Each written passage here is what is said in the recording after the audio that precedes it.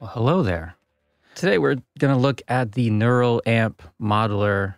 We might try actually modeling something, maybe a pedal, but at the very least, we're going to look at the plugin, try it out with some stuff downloaded from the internet. Who has used the Neural Amp modeler? Bass Blom has used it. Will has used it. Could you guys guide me through making my own model? That would be helpful. I was just looking at the instructions and I'm a little overwhelmed with Python script and stuff. Google Collab thing. I don't know what I'm doing here. Okay, so who's here today? We've got Danny, Paul, Will, Synchrotron, Zach, Jason's here, Bass Blom's here, RT is here. I think that's everyone. If I missed anyone, just say hi in the chat. Thank you all for being here. Yeah, I'm not feeling too great. Actually worse than last week. I was complaining about my feeling bad last week. I did 2 weeks off of intermittent fasting, just eating whenever I wanted, eating breakfast. And I didn't feel better doing that. So I went back on intermittent fasting. It's the first week. Plus I'm tracking calories. Plus I'm doing a workout every day. And I feel awful. This is worse. I also just need a vacation. So I was thinking, since this is week 25 in a row of doing the stream, I will actually take next week off. So no stream next Friday, but probably back on after that. It's also the first day off for my kids from school. It's the start of their summer vacation. So I'm going to take that day off and we'll catch up week after. Cool. In news for music production and stuff, I actually can't think of anything that's happened this week. I haven't bought any new gear this week, surprisingly. Showed you guys that I got this, the Volca sample. I was using this lens, this vintage lens, on the stream last week. When I was editing, it was looking really blurry, like dreamy Vaseline on the lens sort of thing. I forgot to wipe off the inside element of the lens. Satella 2 was awesome news. Cool. Yeah, a lot of people are on the fence of updating. It's not a free update, so yeah, obviously think twice about it. But for $20, I want to see them continue developing that plugin. I know that Jason updated, several others, but a lot of people are saying I'm not updating because it's paid. They only use Satella because it's free. And that's fine. You can keep using Satella 1. A lot of ease of use features for sure, and it's definitely bought to support the decomposer. Yeah, exactly. I'm happy to support them. They released this plugin that's just incredibly useful, easy to learn, easy to use. Yeah, they had it for free for 4 years. I think that's wonderful.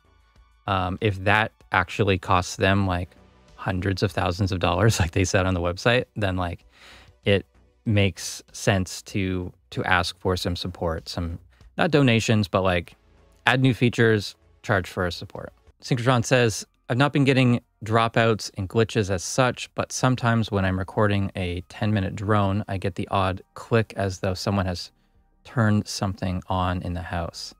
That could be a thing if you're not using, not surge protection, but like a voltage isolator or power conditioning. Is there something you can get, a conditioner that plugs into a wall socket that powers my studio? Yes. I want to show you mine, but I don't know if I can.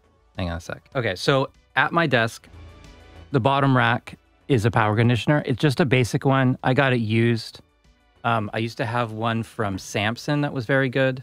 That's just sort of basic filtering and distribution. But I want to show you one other thing, but I have to walk away from the microphone to show you.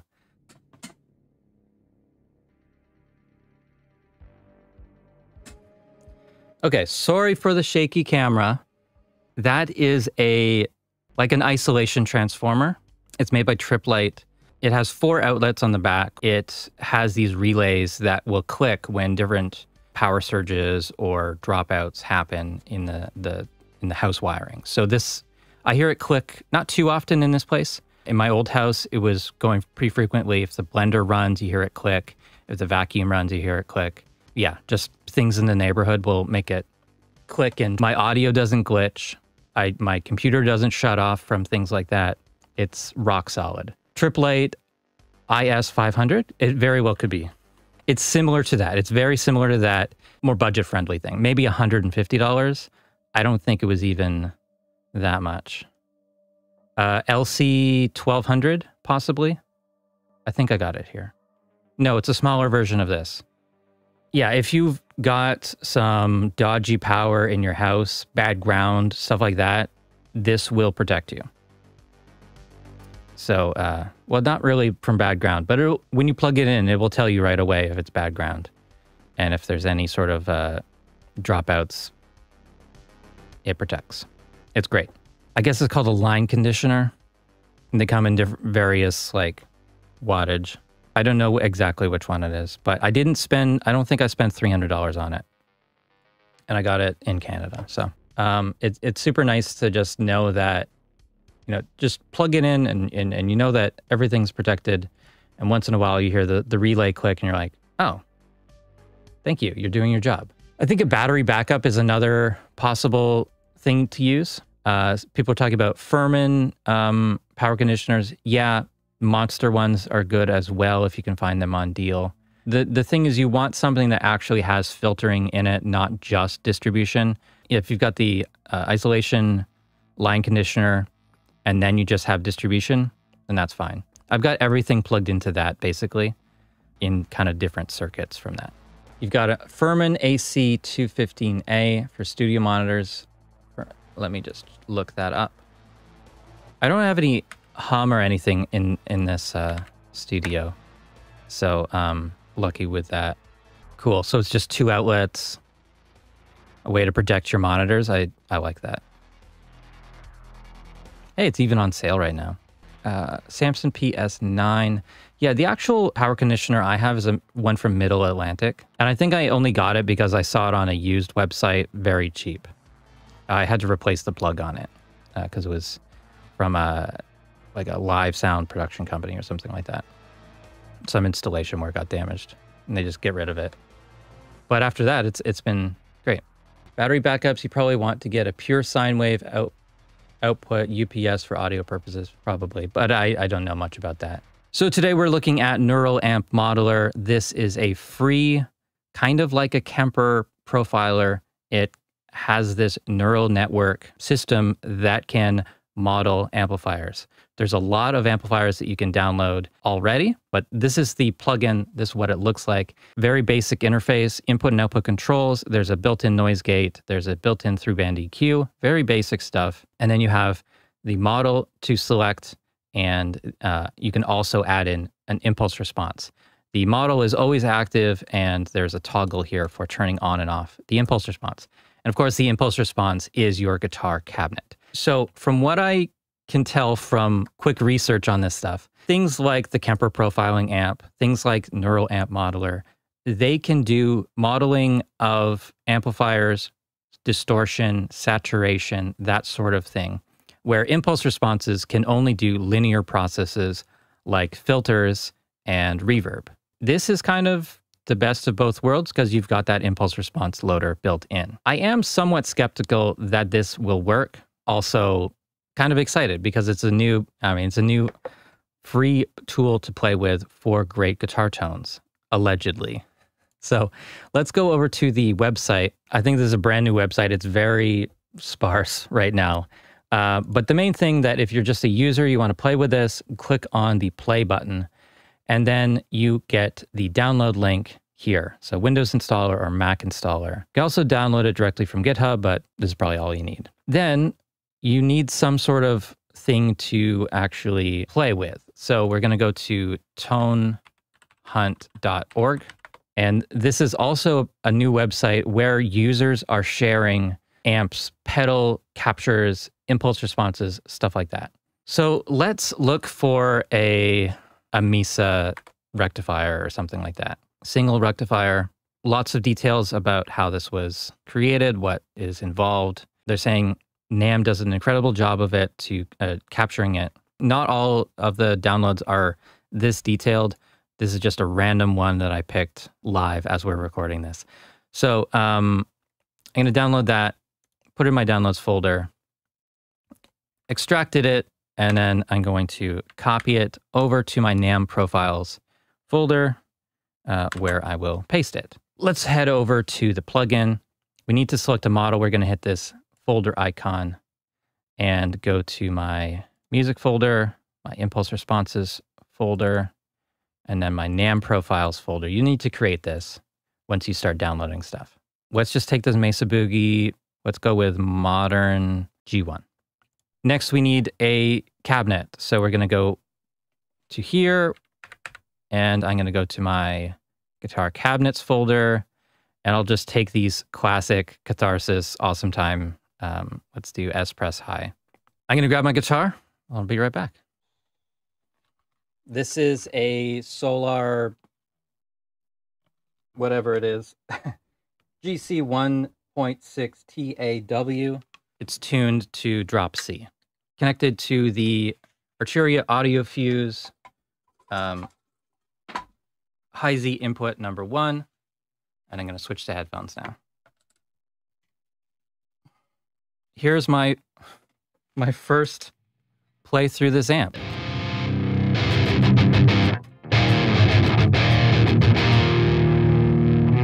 Input level seems good. I just want a little more gain. I'm guessing that these G numbers here are the different gain settings. So G1 up to 10. So red, modern, G1. Let's go up to G5.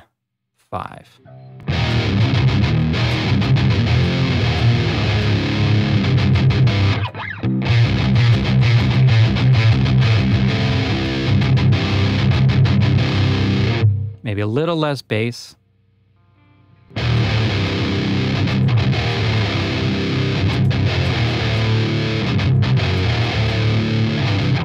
Gains all the way down on the interface.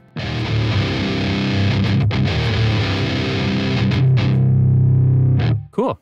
So that's the red modern. Let's go with the red raw.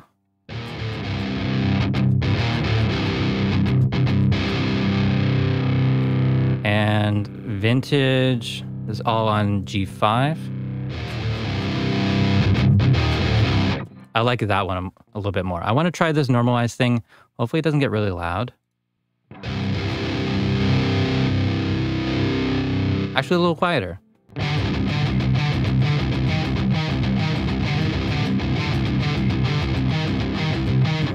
Seems pretty good, actually. CPU load at 64 samples is 0.8% on a Mac Studio M1 Max processor.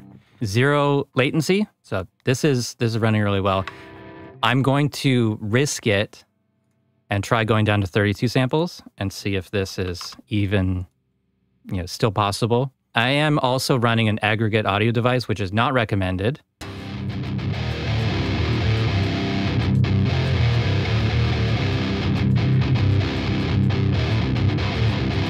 Just for science, could we hear the clean? Yeah, absolutely. So clean, let's do clean on the G5.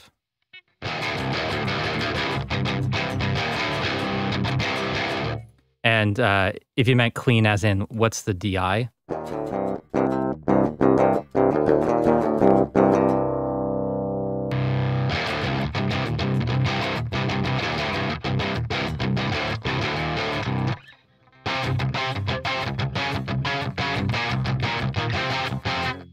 I kind of like it. I'm already surprised. I'm shocked.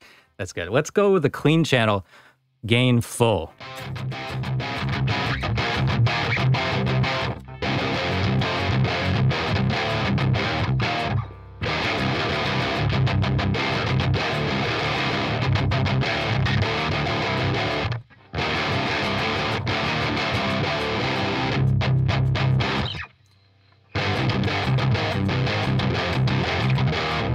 Yeah, this like clean at 10 is much better than like the modern at gain 1. That's similar to maybe G4. So it's a more of a scooped sound. Let's do pushed. We haven't tried that one yet. Let's do pushed 1.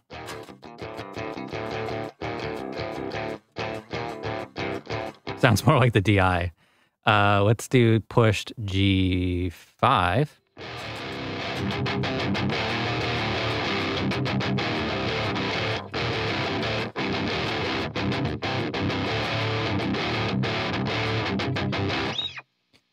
This is the Mesa Boogie Single Rectifier 50. It comes with 100 models. Good starting point. Now, since this is actually pretty low CPU, let's see if we can add in a second one and get in like a Tubescreamer. Could go with this extreme metal pack, but let's just see if there's specifically like a 1 pedal. So I'm gonna do copy, paste. Don't want 2 of those. Drive 0, tone 9, level 9. Drive 10, tone 9. Cabinet off since it's gonna go before the amp. I didn't like changing sizes, but now it's okay. Turn the EQ off, normalize off, and then here we're gonna do the clean G7.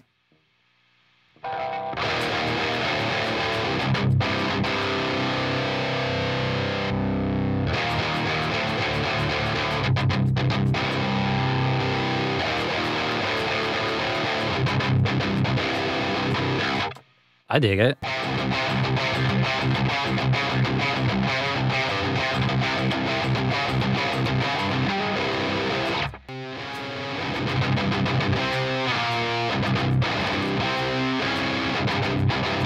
It may not come through the recording of this, but it feels really good. It seems quite responsive.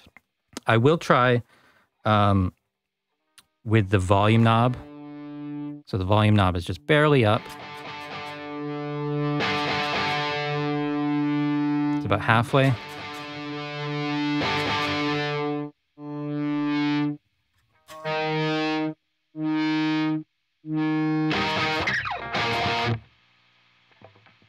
There is some noise, but it's fairly subtle. Normalize brings the noise down, but let's try the gate. Let's try the gate before the Tubescreamer.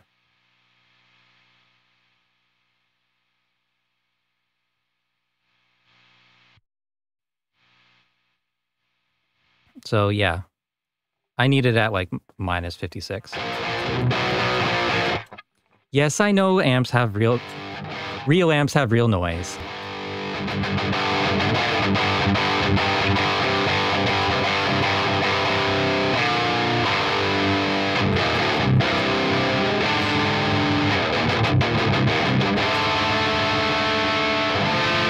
This is a free plugin with free real amp models. So people have taken their, in this case, a Tubescreamer TS9 pedal, in this case, a Mesa Boogie solo rectifier, and made 100 profiles for just people to play with. I didn't even check the different power tubes that they switched out. So this is the clean with the gain at 7 with 6L6. Let's go to the clean G7 EL34. Tubescreamer turned off. G7 and G7.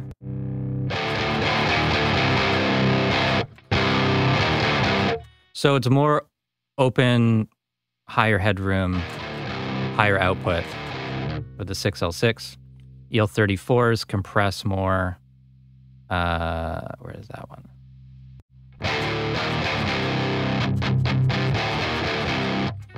It's a more compressed, tighter. Having spent all that cash on Amplitude 5, S-Gear, Plugin Alliance, I should have known that the future might arrive before properly using any of them.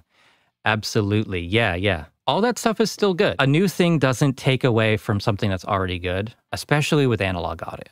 I think there's still room for real pedals, real amps, real cabinets, all this stuff, because playing in headphones sucks. This is at least an option to get something for free that gives you a lot of options. Not the world's best workflow. There's a lot of menu diving. There's a lot of going through Finder or Explorer to import your impulse responses. Maybe that will improve. Like this doesn't have like a library that comes directly with it. It's a lot of extra steps. Love to know the process for modeling amps a bit better. This is making me want to get into it now. Yeah. We need to go over to the GitHub. I got here through the contributors link, I think it is. The trainer link. So this is the trainer. This is how you create your own neural network training of your amplifier or pedal. They want you to use this Google Colab thing, which looks like this. I don't want to read all this out, but it's probably the only way I'll learn it. This notebook allows you to train a neural amp model based on a pair of input-output wave files that you have the amp you want to model. Steps 1, get your data. Step 2, installation. 3, enter metadata. 4, train. Check the results and download your model. Easy mode takes a lot of the guesswork out of it. Download the capture signal. Download the file. Reamp your gear you want to model using it. Save the reamp as output.wav. Please use 48, 24-bit mono. Support other sample rates, etc. in the future, and upload. What are we going to reamp? Let's do the bass driver DI, the MXR bass driver DI. A great pedal. So it's plugged in. It's not direct monitoring. That's important. I'm going to make a new track.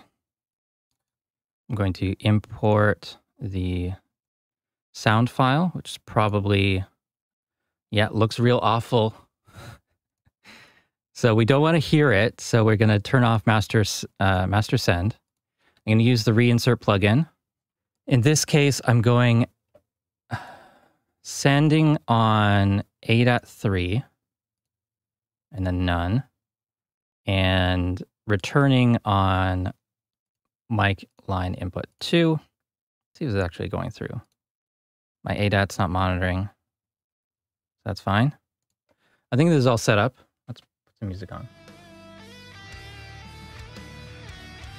And do they consider it modeling or profiling, or is it something different? I don't know if there's a difference, but there's this specially designed sound file. Well, we've heard that it sounds pretty good. Whatever it's doing, it sounds a lot better than a lot of the plugins that I've used. This should capture dynamics and EQ, saturation, all those sorts of things. They didn't say anything about like volume levels, things like that. All right, so I'm just gonna kind of like pick a setting, and hopefully it doesn't like clip and stuff. Actually, let's set up a new track to capture it. I guess it doesn't have to come back on the same track. We'll set it to none. So it's gonna send out of that track, and then I'll just record it on this track. This is probably not the absolute best way to do it. And again, we don't want to hear what's happening. But this is just an easy way to send something out and record it on a new track. I don't know why I'm nervous. Why am I nervous about this? Okay, levels seem way too low. So I'm just going to adjust that. Let's say that this is my favorite sound. This would allow me to just call that up in a plugin rather than have to like go through my photos to find the exact settings that I used some other time on a different song, or like perfectly preserve the settings. Should allow me to just reuse my pedals in a more convenient way. So this file is 3 minutes long, but if you have any questions, I'll be looking at the chat right now. It's funny to see so many versions of the Boss Metal Zone pedal on that site. Yeah, I mean, everyone's just looking for one that sounds good, I think. What happens if you try training it after running it through delay or some other time-based effects? I am pretty sure that time-based effects won't work, but I don't know for sure. Impulse response is the more classic way of capturing time-based effects, but you don't get saturation, dynamics, characteristics about it, just EQ and time. So you got to run it with every different control setting that you would want to change. Those are the settings I'm using for our first trial. By the way, Reaper has flickered its transport bar a couple times. Oh wait, I'm supposed to call this output.wav. item setting, item properties, and we're going to rename this file output.wave. Install NAM into this collab instance by running the next cell. Hover over and click the play button that appears in the upper left corner. Okay, pressing play. Run anyways. Okay, it's doing stuff. I didn't press the upload. I missed that. Upload the input DI and output amp files you want to use by clicking the folder icon on the left. Can I just drag and drop? All right, so this upload is going to take a little while. Will it morph between them or you save separate patches? Okay, so I'll show you in the plugin what it looks like. So you've got this drop-down menu with each of the profiles models that you've created. So this, when we downloaded for the Mesa Boogie, had 100. So that person set it up the way that they like to set it up, I guess with the EQ flat, and then they just changed 10 different gain settings. And then this amp has a bunch of different, got the red and green, plus clean, pushed, modern, and raw, and vintage sort of amp settings. All right, so it looks like it's about halfway complete on the upload. Let's look for more pedals. I did download the Tech21 VT bass. Let's actually do that. Let's just turn the cabinet off. See, we'll go switch over to bass. I actually don't know what the VT bass does, if it's just a preamp or if it has sort of a cab modeling. VT bass pedal. Okay, so it looks like the upload is done. Well, I'm gonna hit play on this.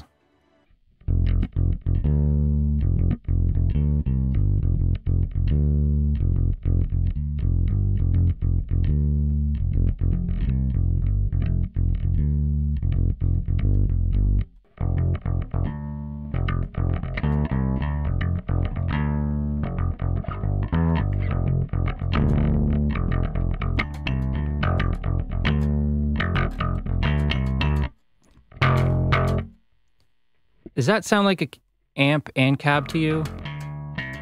I can't tell. There are speaker emulations.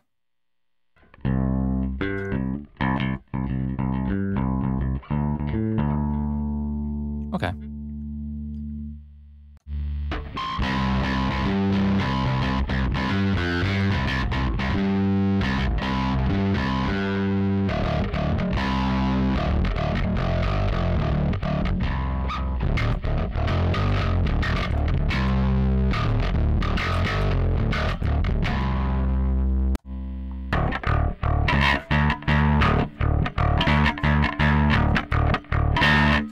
Kind of cool.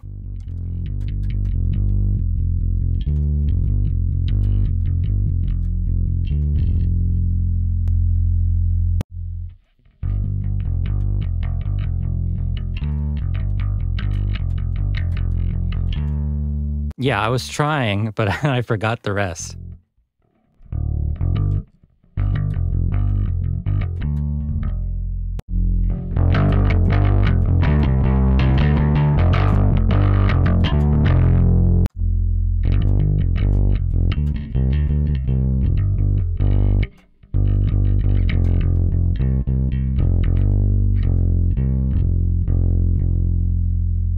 Maybe input's a bit low on this one.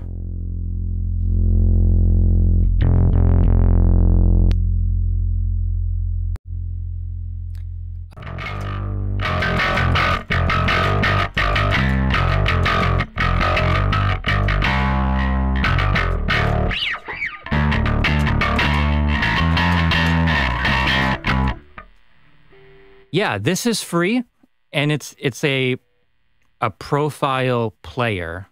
So we are training a neural network as we're doing this. Is it done? Okay. Want us to do metadata, fine. This is a MXR base DI plus M80 type. Let's probably overdrive. I actually didn't play through it, so I don't know.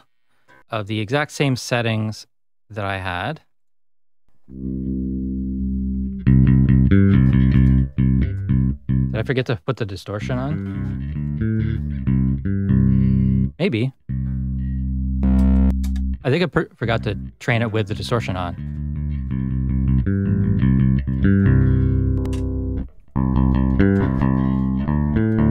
So this is the settings that you're hearing right now, which is just the bass.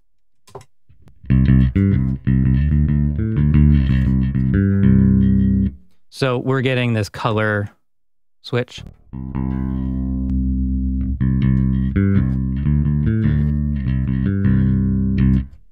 I forgot to press this button.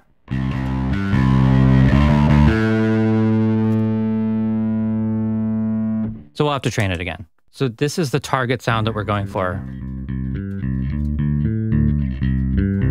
To A/B on the output of this thing. Training will go through 100 epochs and take just over 10 minutes. If you want a better model, you can try training with more epochs. Just put in different number before hitting go. Okay, well, I don't know. We'll just hit train and see. Model ain't getting trained. I don't know what this means. Something wrong with the reamp. What does this mean? Sounds a little bit longer. And then the other thing might be that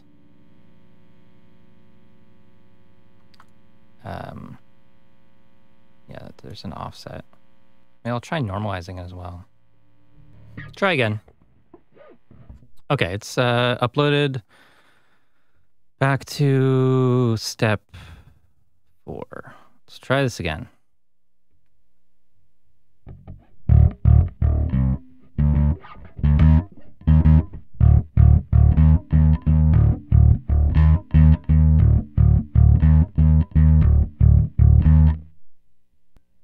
So it's on 14 of 100.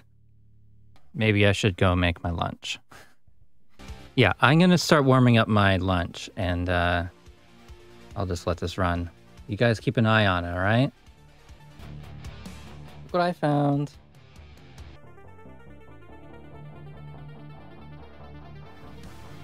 Okay, what are we at? 44%. I will summarize the process when we get to the end of this. Once we have some conclusions, we can go step by step.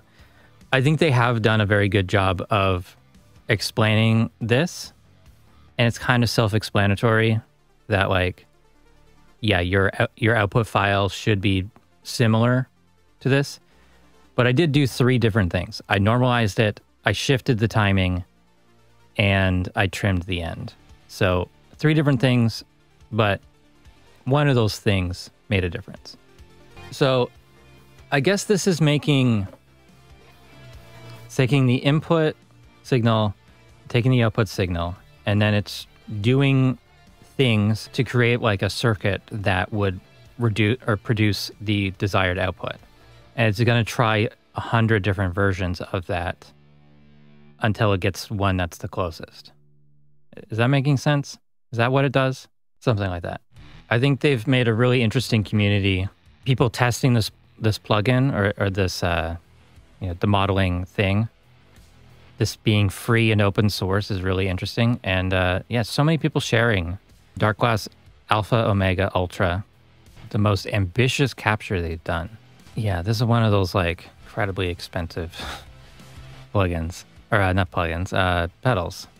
You need the Gollum VST. What is Gollum? Blend a stereo track of 2 mics on an amp. They did 1,000 variations. That's crazy. All right, let's check out their video at least.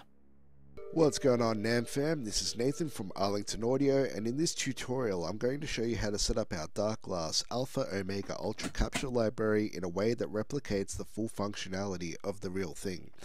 As you can tell, I'll be demonstrating this in reverb. There it is. And as we pan to the right,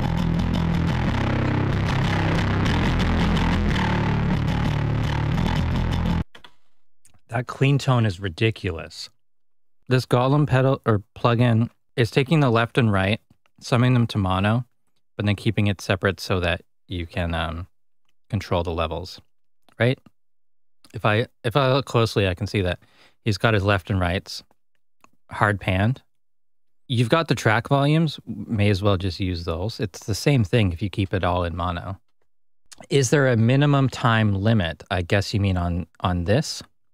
A minimum time to do the training? I don't know. Download model.nam and exported model from the exported model directory. I don't see that. Oh, there it is. If you want to continue to train this model, you can download the Lightning model artifacts from Lightning logs. Okay, so click on it, download impulse responses, NAM profiles. Okay, so we got our model. Load that.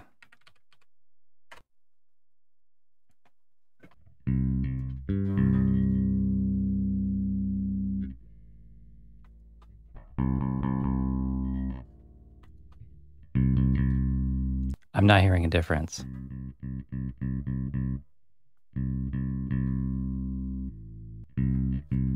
That doesn't seem right.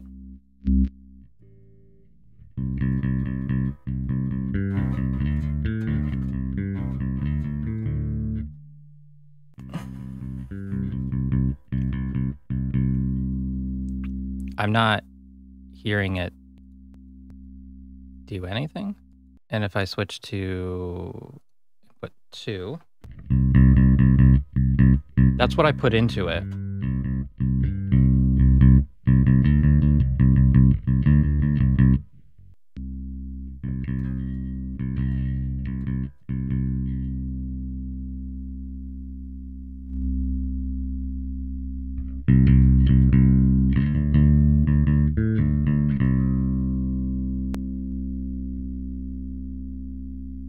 I don't know. For sanity check, let's go to a different. So that's definitely doing something, but it doesn't really. It sounds very flat.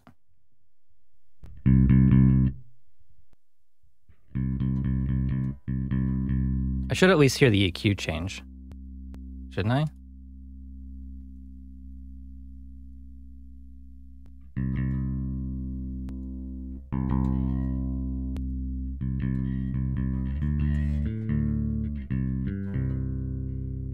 Maybe a little something's happening, but it's not as dramatic as I was expecting. You think we did something wrong? I don't know. It seems like it worked, but I don't know. Let's do another, I guess, through the distortion tone. Oh, did it loop? Okay, well, I'm going to take this. I'm going to normalize that, sync the start.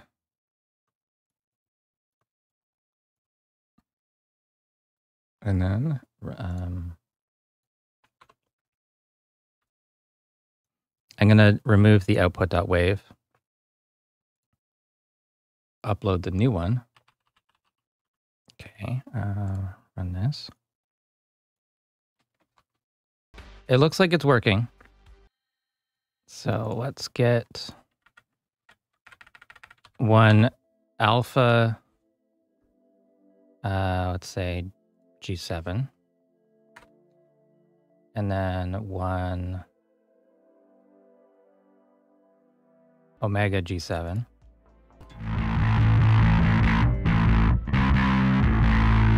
That's the one on the left.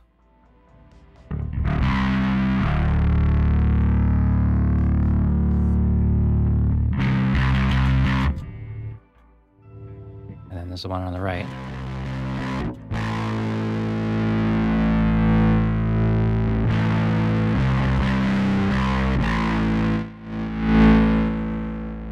It's easy enough to just use track faders.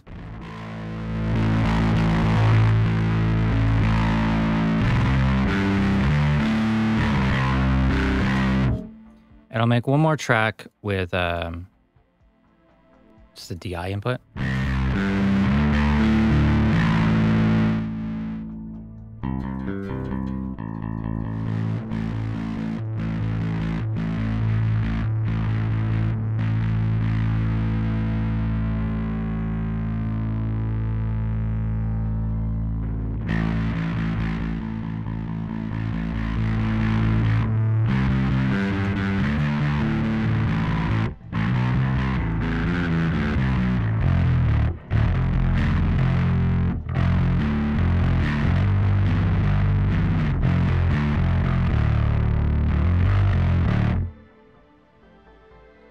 Let's try a different amount of distortion. Let's do 4.5.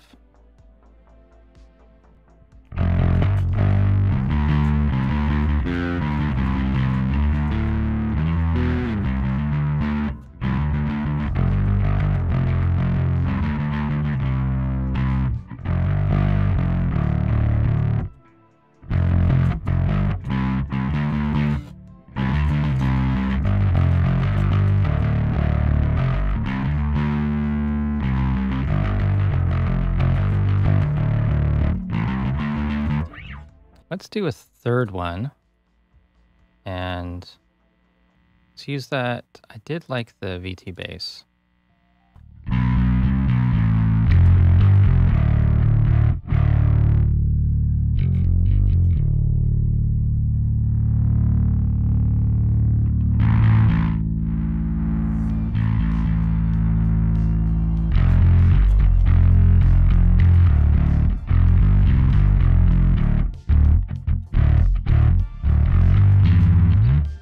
Free thing called Echo Thief. Could try this one. There's actually a VST plugin I haven't tried yet. $45 for the plugin.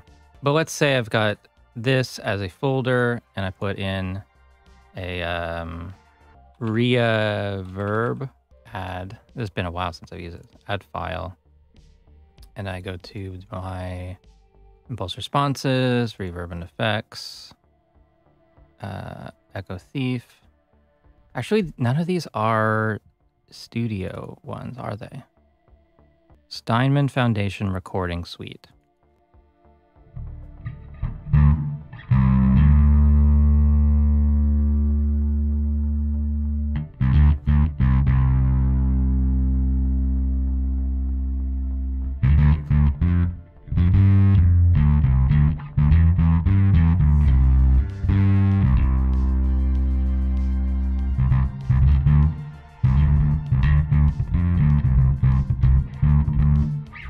Bit long, but I don't know, there's some cool stuff in here.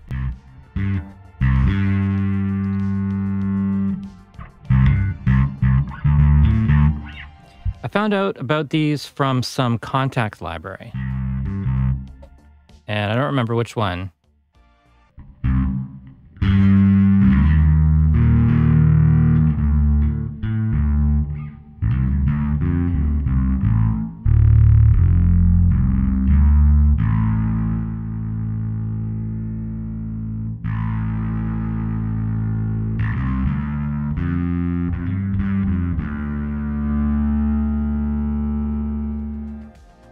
Model exported to exported models version 1.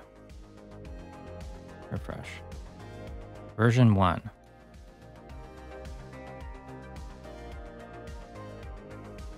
Oh, did it again. Tried that before. Doesn't work. Put this right into the impulse response folder. This is it's called the dirt one.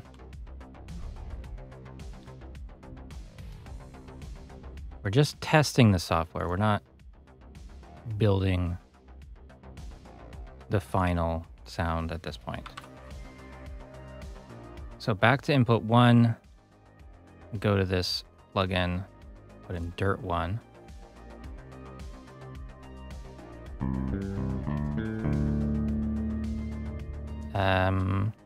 Oh, bypassed.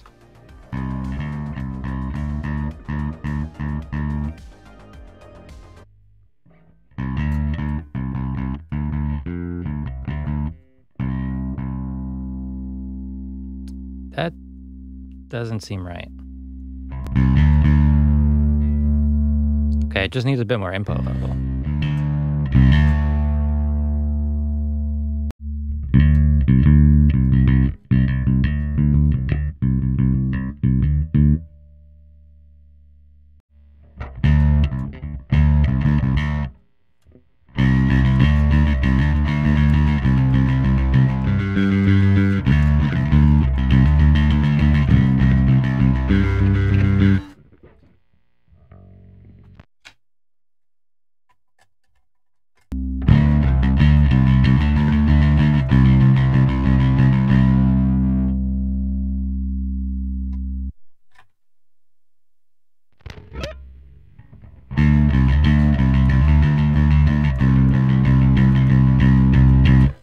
Currently, we're hearing neural amp modeler with my Bass DI Plus.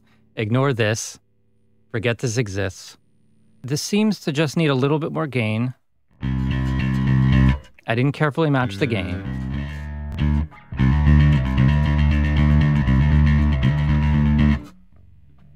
Now I'm plugging into the input of this. So we're going to hear this directly.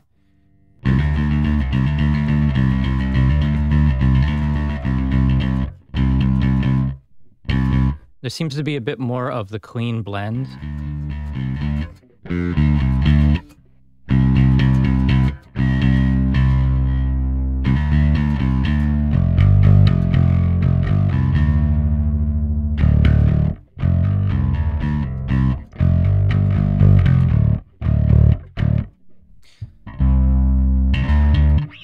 Yeah, I don't know. It's different. Better than an impulse response would be, because there actually is some distortion in there. I think I just need to be a lot more careful about setting levels and all that stuff. A being the chain before sending it out. But I think I got the workflow down mostly. I don't think you can be too lazy about it. If you want usable results that are repeatable and something you can use again and again with the exact same sound as your hardware, then you do need to be careful. Feel like it's come out pretty positively. I might keep going with this later today and try a few different settings and see what things make a difference. Definitely the gain setting. I don't know about the EQ, possibly the blend. Maybe I should just do like 100% distorted version of it and then one clean blend with and without the different coloration settings. I don't know. Looking at the results, the model is slightly different. It's showing. This is showing frequency response. No. Yeah? No, not frequency response. I don't know what this is showing. What is this graph showing? Air signal to noise ratio? This might sound okay, it says. I don't know, maybe I need to do another bunch of renders to get that sounding right. But we'll see. Could record a sample of both and listen to them back to back for comparison. Yeah, I'm wondering if like the settings got changed or if it's just the input level different, because I am going through a different chain. I'm going through a different converter entirely when I'm reamping it. So I don't know. I just need to be more careful with it, I think. But it's promising. It's not extremely difficult. And anyone that has cool pedals, amps, whatever, can model this stuff. And all for free. Even if you don't want to go through the headache of doing this stuff, just going to the Tone Hunt website and just downloading anything that's interesting, I think you're going to enjoy it. The next thing I'd like to check out here on the stream is Project Archiver. Project Archiver is a new script aimed at making your project smaller without sacrificing usability. After minimizing the audio files, fades, stretch markers, item envelopes, item play rates, etc. will be kept. And if you used the same part of a media item in multiple places, it will not create duplicate files. It does some pretty impressive minimization. So original folder size, 78.83 gigabytes, minimized files, 61.3, deleted, 5.19, new size, 12.34 gigabytes. Huge difference in file size after archiving. That's getting rid of unused files, converting to FLAC, and the other thing is trimming out the unused parts of the audio. Reaper does have a function kind of in here when you go to save as. There's copy all media in project. And then if you enable this button here, let's say FLAC and then trim media size, this will have a tail of 300 milliseconds.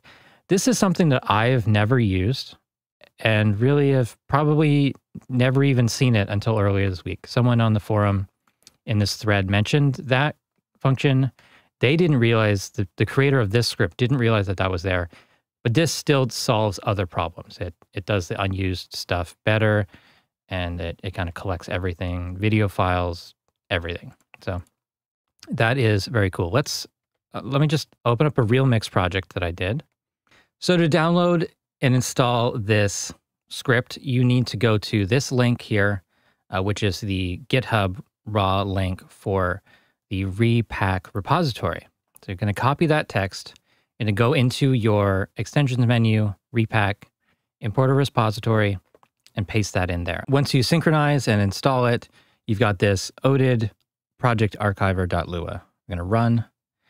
And so this will allow us to choose various settings that will compact this project. Remove unused takes, yes. Minimize audio files, yes. How is it going to do that? Using padding of 1 second? Sure. Only minimize those file types, uncompressed and lossless, or any are the options there. Let's minimize any of the lossless files to 24-bit FLAC. Collect external files. We can copy them from the original location or move from the original location. Let's do a copy. If there's video files, it will do that. And if there's Resamplematic 5000 files, it will also do that. So let's see what happens. Backup destination folder must be empty. Oh, I see. Okay, so just add in a new folder called like archive or something, and then create backup.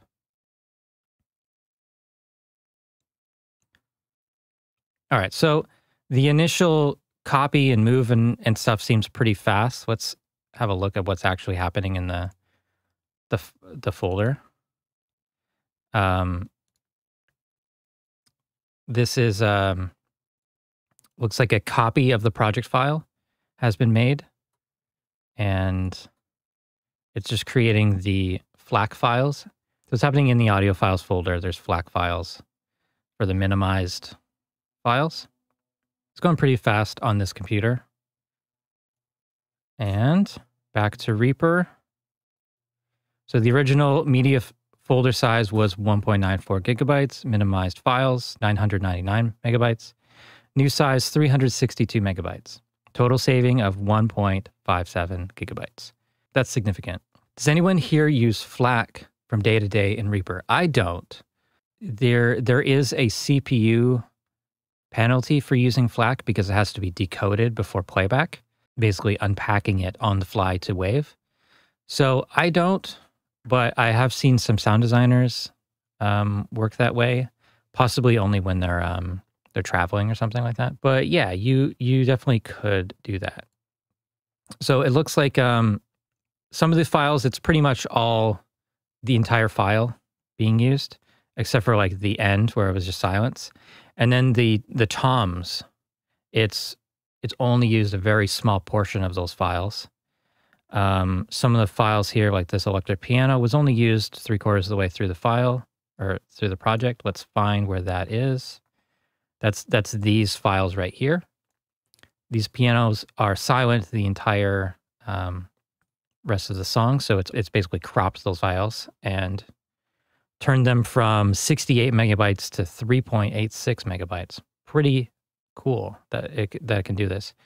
The toms are only used for 7% of the song, so yeah, super useful if you have a lot of projects that are taking up a lot of space and you want to finally archive them. I think this is a fantastic way of actually doing this. So here's the archive folder. This is what it looks like. I've got my project file, and then inside there's all the FLAC files, and you could recreate this session from those FLAC files. If you want WAV files from these, like FLAC, if you don't know, FLAC is just another lossless compression. It's kind of like zipping each file. It makes it smaller. It doesn't throw away any data. It just re-encodes it in a lossless way, unlike MP3, which would throw away audio quality. So very, very cool. Highly recommend this. This is a new script, but useful. I'll put a link in the chat right now to the forum post where you can get all the details, and if you find any bugs or anything, report them there. Now, the other thing worth checking out today is Cfillion's Project Underrun monitor. On the forum, I found this post from him. Cfillion is the person that created Repack, so he's very well trusted in the community. And he's made this monitor that will put in markers in your project whenever you run into a media or audio underrun. So little clicks and crackles and things like that. It will put in markers in your project when those things occur. So I'm going to run this. I don't know if we're actually going to hear an issue. I should actually mute this project. If I jump around, the first time I played it, it did get one.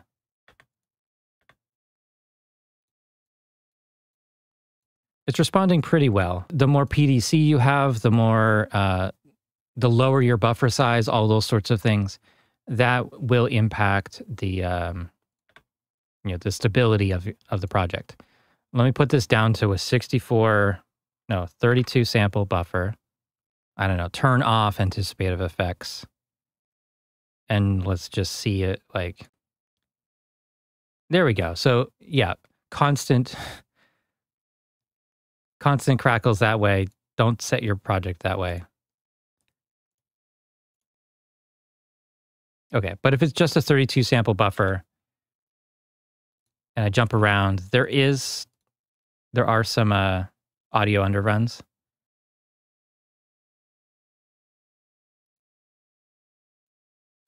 Okay, so I'm assuming that we're good again. Yeah, trying to force my CPU to underrun is probably what happened there. That should be fun to edit. Davi in the chat had a good suggestion, good for podcasters. Yes, have this running in the background while you're doing your recording, and these markers could pop up and indicate where there might be a click that you need to draw out or something like that, or just give you an indication that this audio recording didn't happen perfectly. Because Reaper doesn't stop whenever there's some sort of dropout. CPU or can't get audio off the disk fast enough, those sorts of things. So this can be a helpful tool. Not a whole lot else to say about that. With vinyl recording, I don't think it would help in that situation where the crackles are happening in the actual record. The crackles aren't caused by Reaper, your audio interface, or playing back the media. It's part of the physical disk. Because I said that there's a CPU penalty for playing back FLAC files, let's measure that. Let's see what that difference actually is. Run background projects is off. So here is the WAV version. I'll play it from marker 4. CPU is pretty high. It's 30%. That is because we're running at 128 buffer.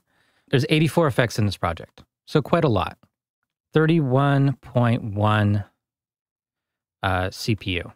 Let's go over to the FLAC version. This is interesting. So I'm getting confused by this because after the archive process, or the conversion to FLAC, the file names are still there. Like the original file names are there. You can see this says .wav. But if I go to source properties, I can see that this is actually a FLAC file. So my only suggestion for this script to solve that problem is to just rename all the media to their source at the end. So marker 4, playing back. It's actually pretty much the same. So 29, 30%. This one, I go to one of these files and source properties. Yeah, this is 24-bit WAV. Playing this back. Actually about the same. So Maybe I'm a liar. Davi, I mentioned that earlier today when we first started playing with the guitar.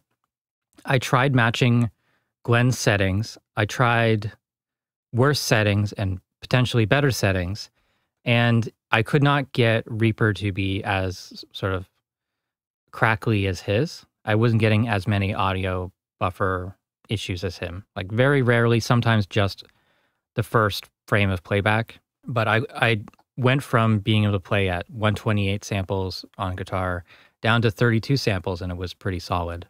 It's hard to say what the issue is with his system. He's tried a bunch of different interfaces. Maybe he's going through hubs. That wasn't mentioned in the video. He wasn't mentioning like the actual CPU load, other software that's running, any of that stuff. So I kind of have an idea of what it might be, but it could just be a combination of things. A Reaper setting, maybe some device is behaving poorly. But basically, I matched his settings because I have the same system as him, M1 Max Studio.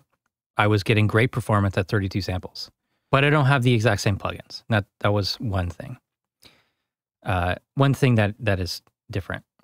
One little quick thing, a tip that I received this week that potentially can save a lot of CPU in your projects has to deal with Amplitude 5. There's this known bug where you can actually cut the CPU in half.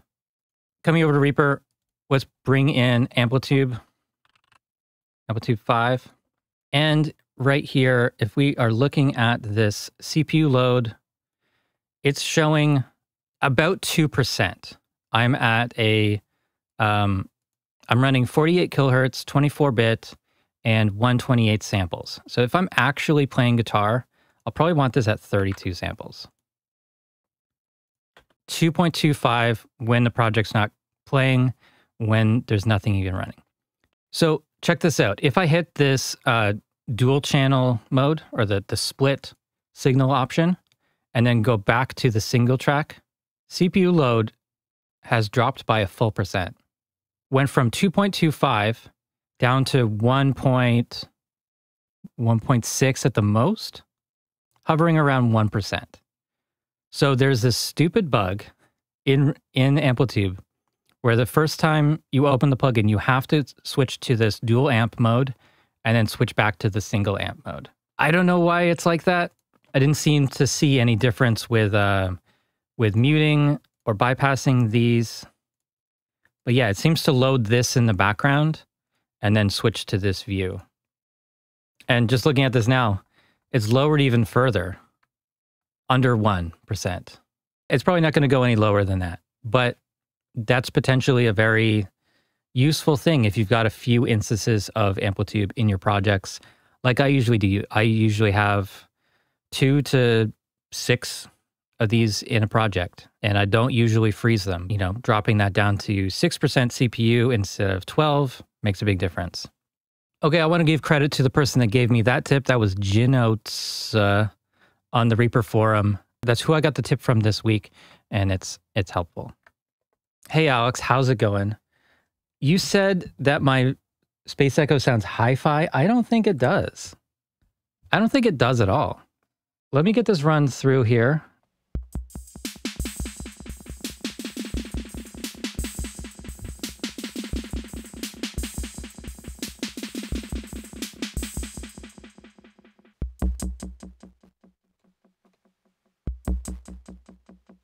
It can do some pretty interesting, like, analog distortion.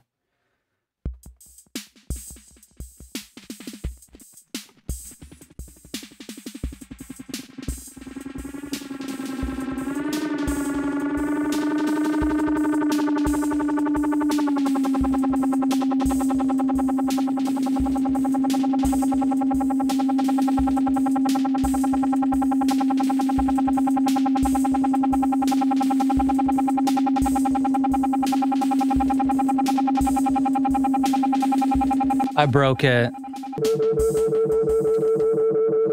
It's not very clean, really.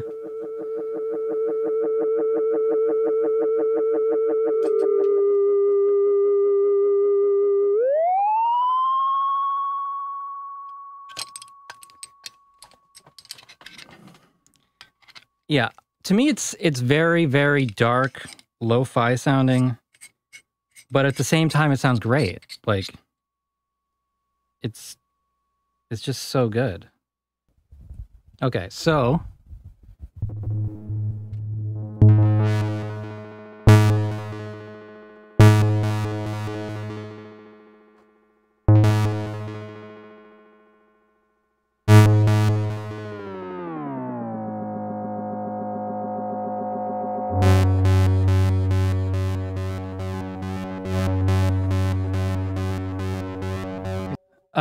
you only get pops and crackles when you open the MIDI editor window. So let me show you this setting here. Preferences, audio buffering. Disable media buffering for tracks with open media editors. Make sure that that is checked. I've seen that make a big difference. Alex, is there anything you want to know about the RE150, like certain sound going into it? Or this one has 6 modes. There's 3 single modes for the different tape heads. Like you know how it is. So slowest, second slow. Oh, this is the slowest head, or longest distance between heads, and it's pretty dark sounding.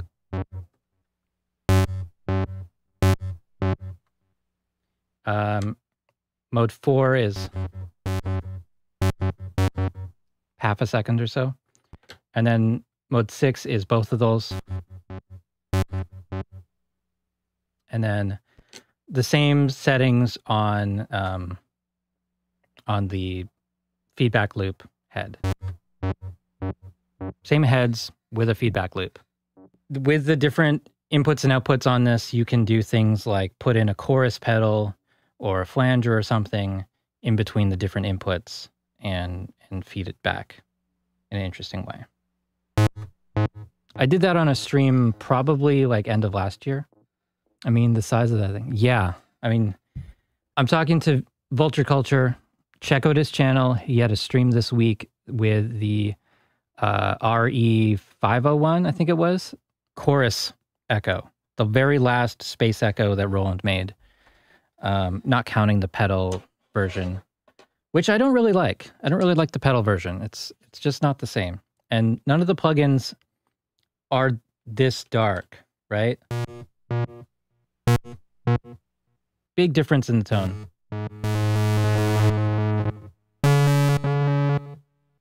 That's a single echo mode. It's just a really nice decay on that. I'm going to push the input a little bit higher. All the way up.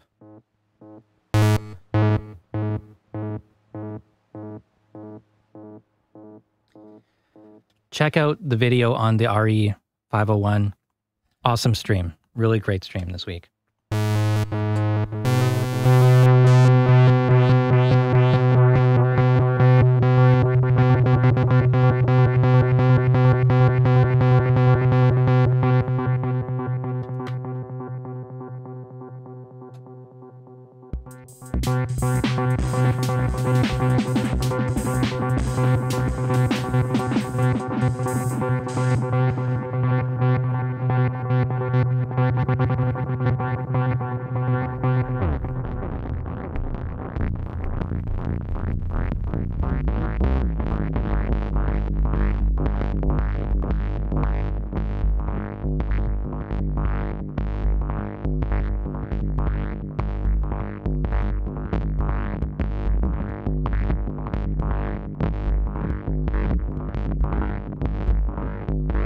Yeah, so I've got the RD6 low tom output triggering the Mavis.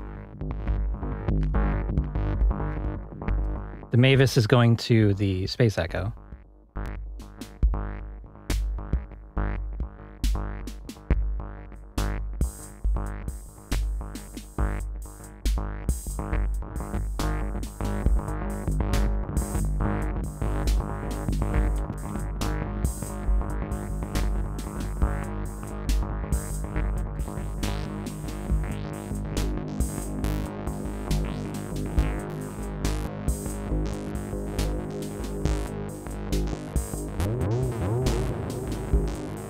So you can make lots of fun sounds with that.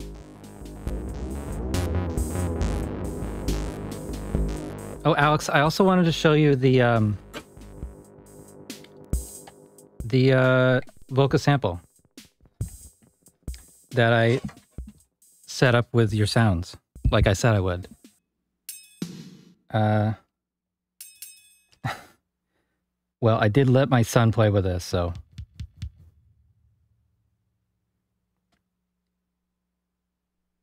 So we'll see how this goes.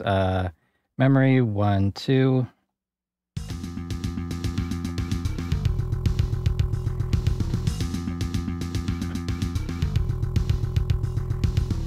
I actually think, let me load up track 4. So this is a sequence of 4 patterns using your samples.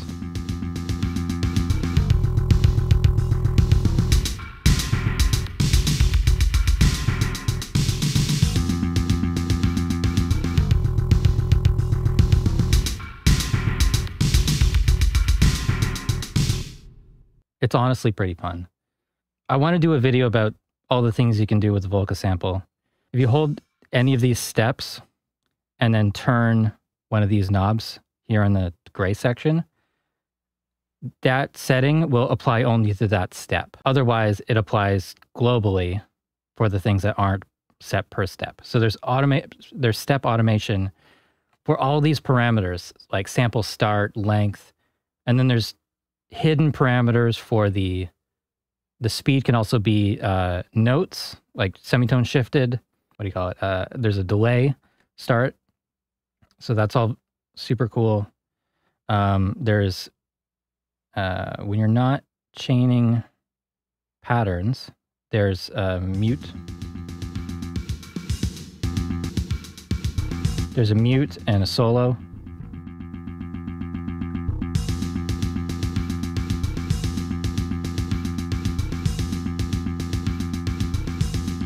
There's a lot to learn. It's feature packed. It's really great.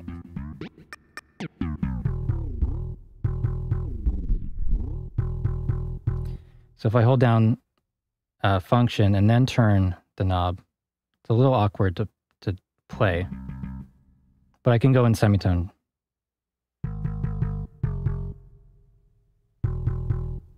I can go in semitones.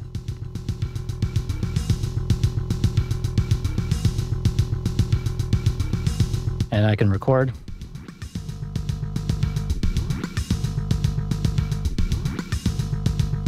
And I think I can do clear. And it'll go back to where it was. Oh, it's a lot more powerful than I expected. And I can sync it up with the RD6 and things like that. Oh, it's not plugged in. What am I doing? What am I doing here? Set the trigger mode to that one.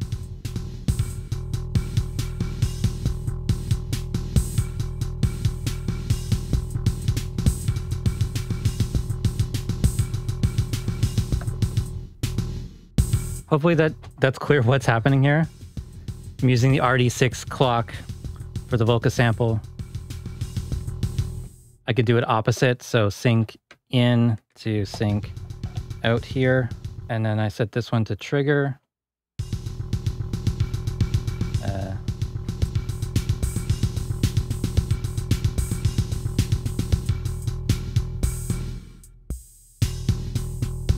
There is like an auto on-off thing, but I don't know all the functions of it. It's at least getting the tempo automatically.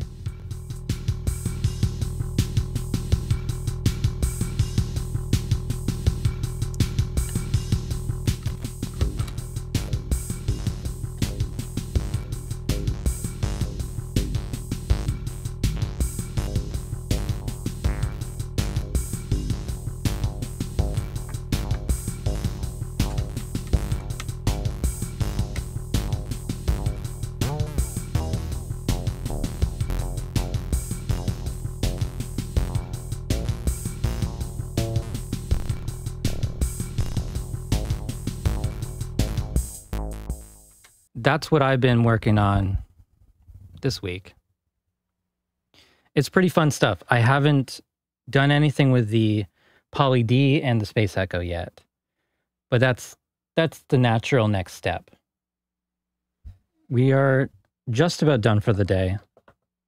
Clearly in the playing with toys section of the stream.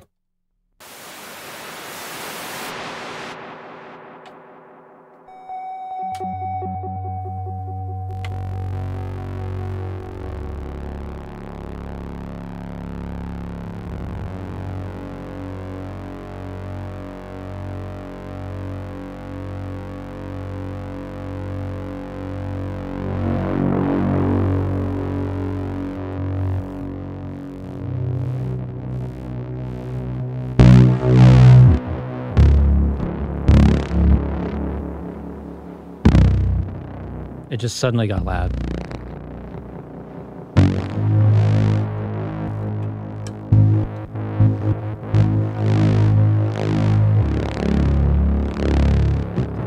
I don't know.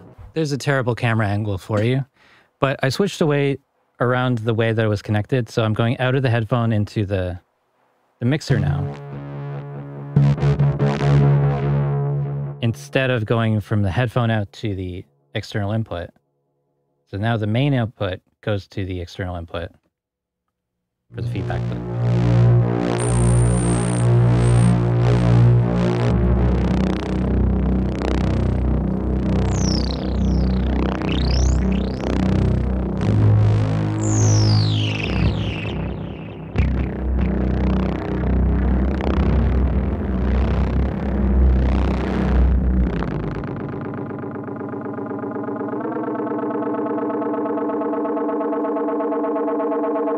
Yeah, that's a terrible camera angle.